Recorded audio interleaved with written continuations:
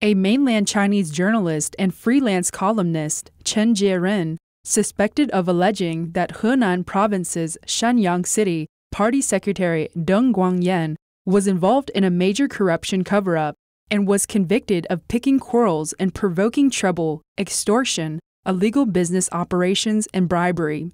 He has been sentenced to 15 years in jail. His younger brother, Chen Weiren, was also sentenced. Guiyang County Court in Hunan Province announced on April 30th that it convicted Mr. Chen of picking quarrels and provoking troubles, extortion, illegal business operations, and bribery, and fined him 7 million yuan. His brother was sentenced to 4 years in prison for picking quarrels and provoking troubles, and extortion and blackmail charges, and was fined 1,000 renminbi. An associate, Liu Min, was exempted from criminal penalties after being convicted of picking quarrels and provoking troubles.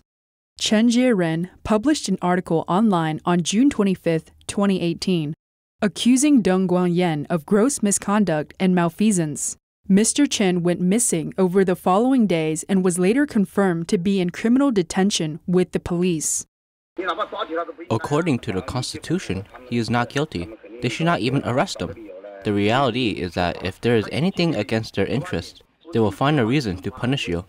The judging criteria of the CCP is not the Constitution and the criminal law, but its political purpose and political needs.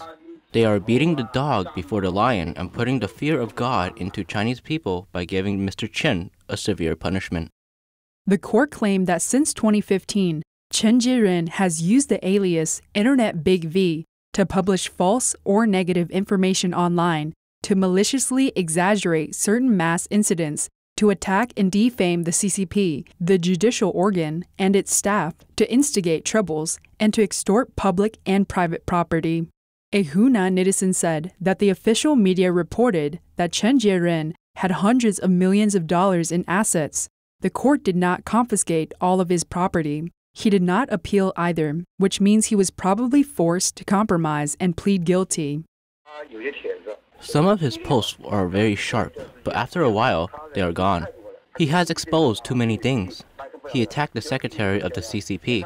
Even his brother was implicated, as well as his ex-wife. During the investigation process, he and his family were all in silence. He didn't even appeal. I think he compromised.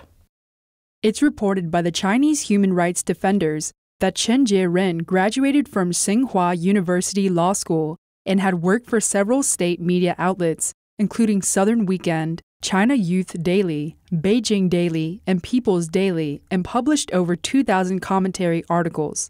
Chen was fired from China Youth Daily in 2003 for uncovering a prostitution ring involving students at Wuhan University, causing a scandal. He was demoted as editor-in-chief of China Philanthropy Times for criticizing a government portal in 2006.